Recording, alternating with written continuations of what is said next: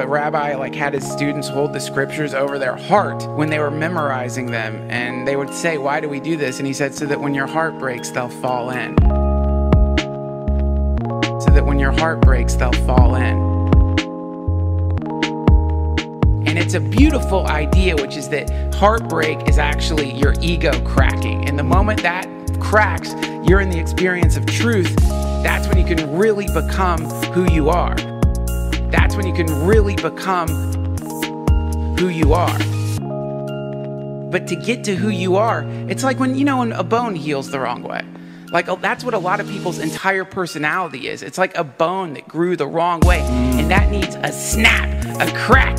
It hurts, but we're pain-avoiding creatures, so we're always running away from this pain. But the problem is, as we're running away from pain, we're still exactly in pain. The idea is no.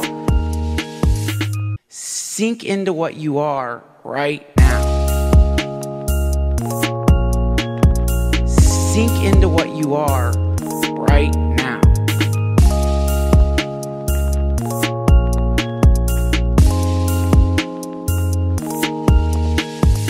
I think that having your personality or your ego or crash can often mean that you were trying to be somebody that you aren't. And some people invest so much energy. Since they were a kid, their mother was telling them you should be like this. They're always working to hold up this giant tail feather. That's when they have anger outbursts, or suddenly their friends are like, you turned into someone that I've never met. I don't even know who that is. It's like, no, that is, you met them. You met underneath the tail feather.